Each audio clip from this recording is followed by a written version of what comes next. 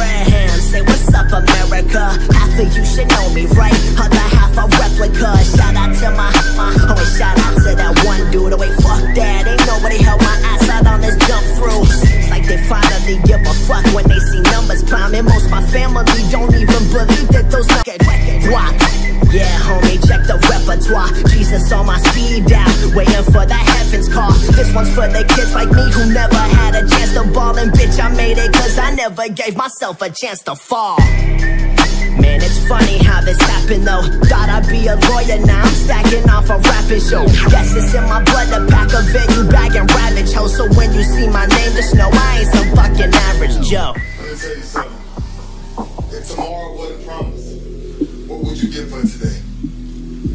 We get one opportunity in life, one chance in life, to do whatever you gonna do, to lay your foundation, to make whatever mark you gonna make, whatever legacy you gonna leave your legacy.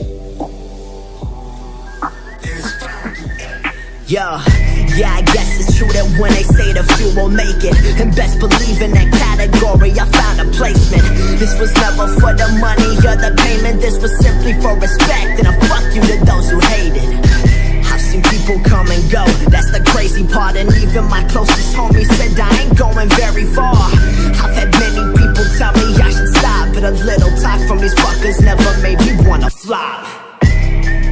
Now it's 2 feet on a pedal, going harder than I ever have, and still ain't never settled. Shots to homie Jonas, you may have never known this, but I used to reap, he lost me when I was going through bullshit.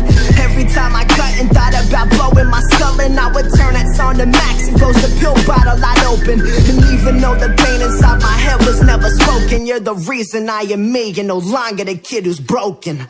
So I thank you for reversing my frown and picking me up off the dirt when I was laying on the ground. The reason that the clock inside my head had been rewound, and the motivation you gave me to put on this fucking crown.